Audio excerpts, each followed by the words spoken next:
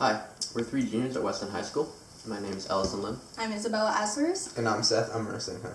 We're really interested in computer science and looking into how coding can make an impact in the field of neurology.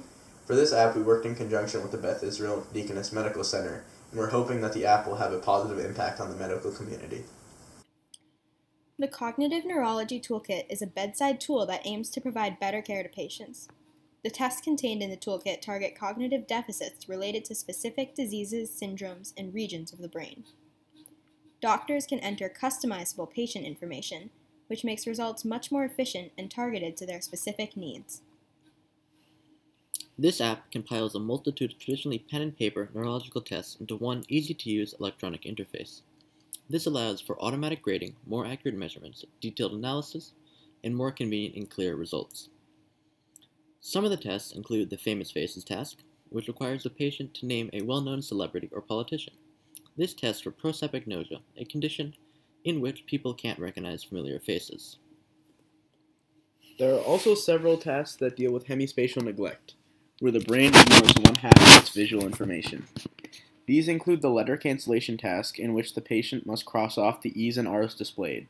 In addition to comparing the omitted letters on one half of the screen with the other half, the iPad technology allows us to track the order in which the patient crossed off the letters, and thus the timing between the cancellations. This gives doctors much more useful information than was possible on paper. One last test is the Trails B test, in which the user connects a series of circles in a sequence based on the numbers and letters inside of them. This test tests for executive function, which is also known to have a correlation with driving ability. So there's interest in applying it to this area. On the iPad, the sequence can be randomized to avoid risk of memorization over multiple uses, and the additional data such as timing can be captured. This digitized app allows for many distinct advantages over the traditional pen and paper tests that have been used in the past, making it much more convenient and informative for the doctors. The biggest advantage lies in the increased quality and quantity of the results this app can achieve compared to what could have been achieved with pen and paper.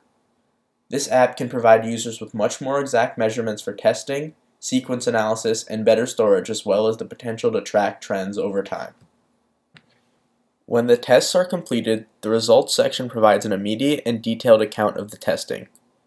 These results can be safely and securely emailed directly to doctors' computers.